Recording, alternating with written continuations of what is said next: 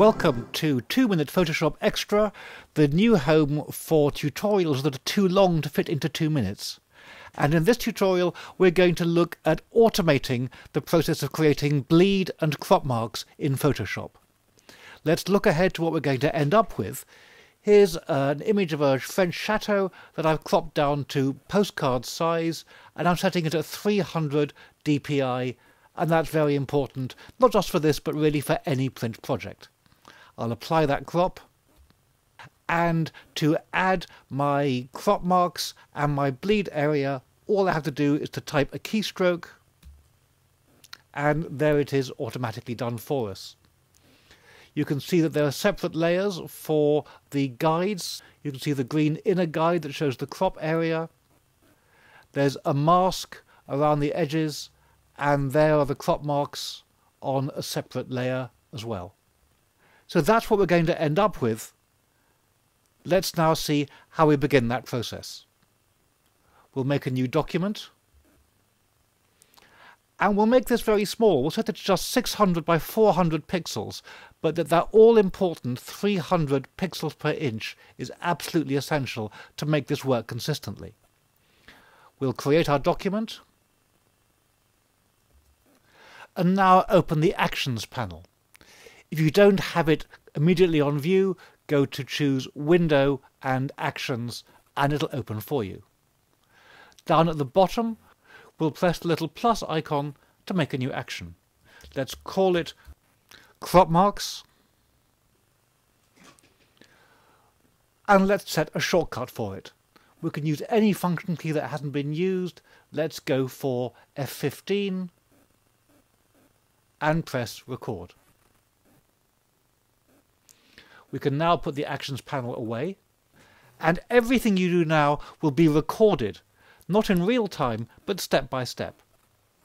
So we'll start off by making a new layer, and let's call this one Guides. We'll start by doing Select All. We'll set a bright green as our foreground color, and go to Edit Stroke.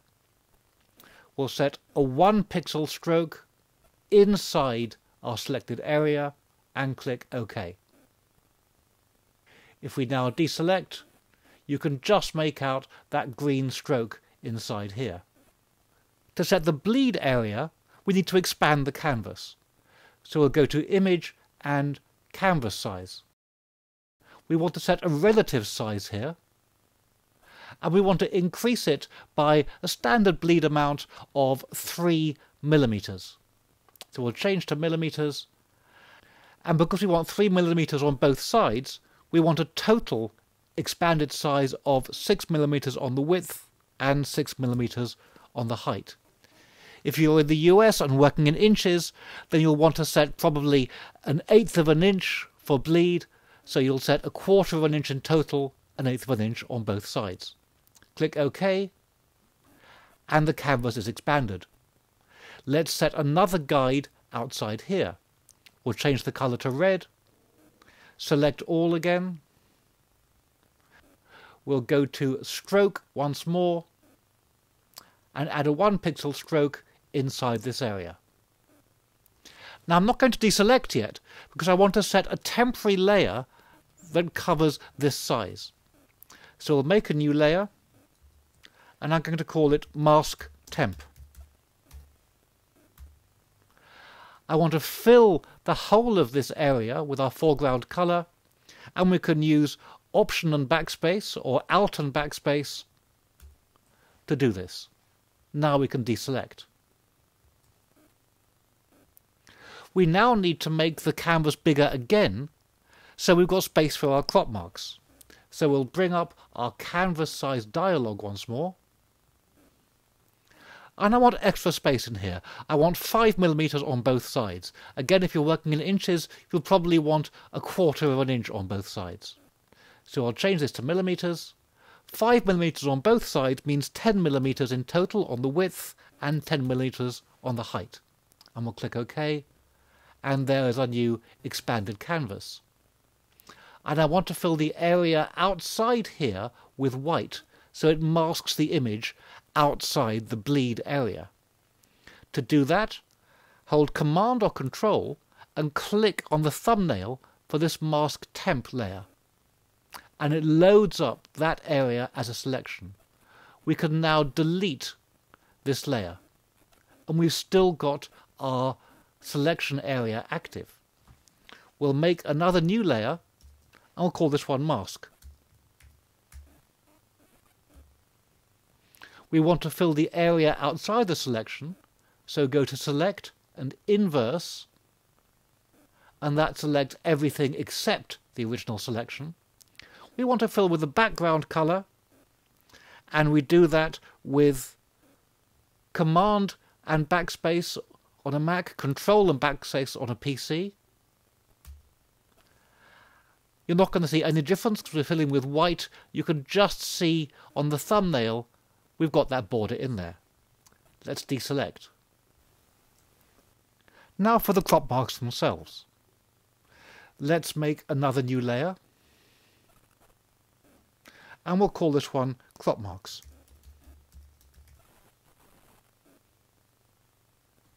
We'll zoom in to the corner,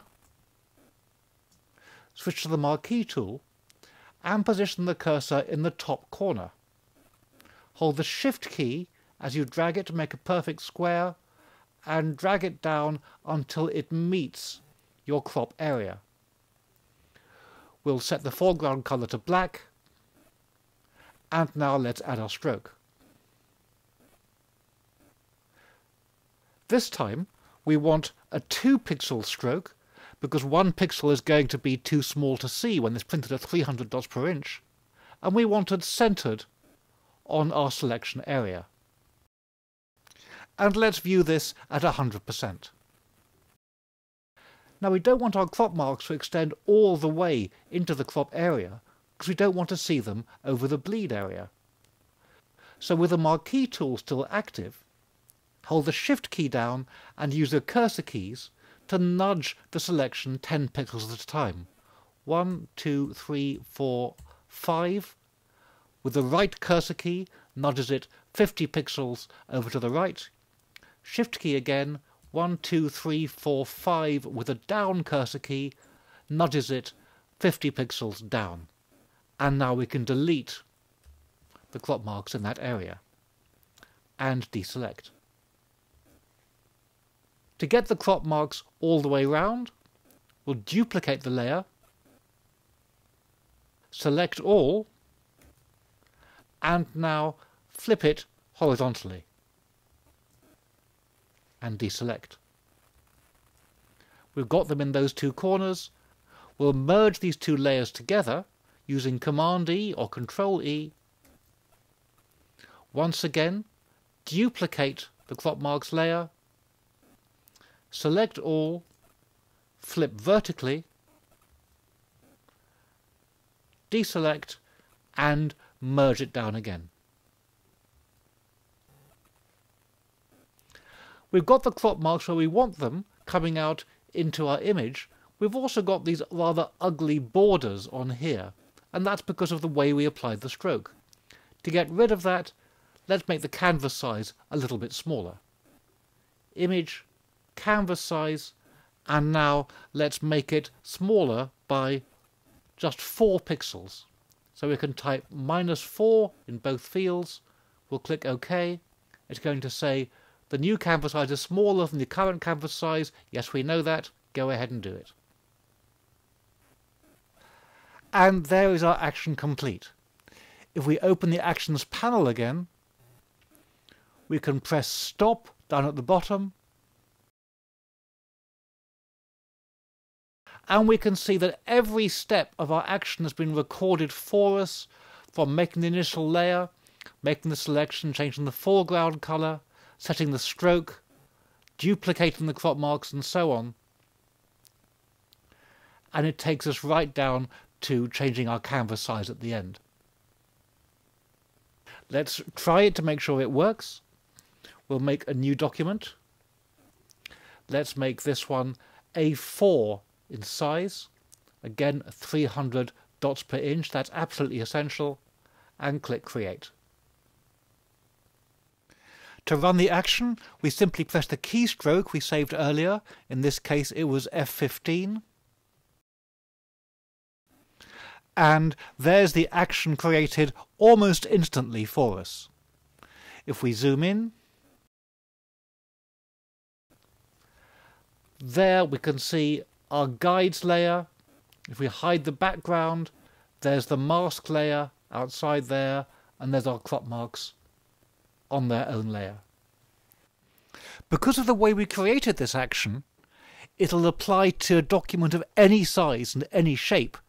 It'll always put the crop marks, the bleed area, and the mask exactly where you want them, outside the canvas area.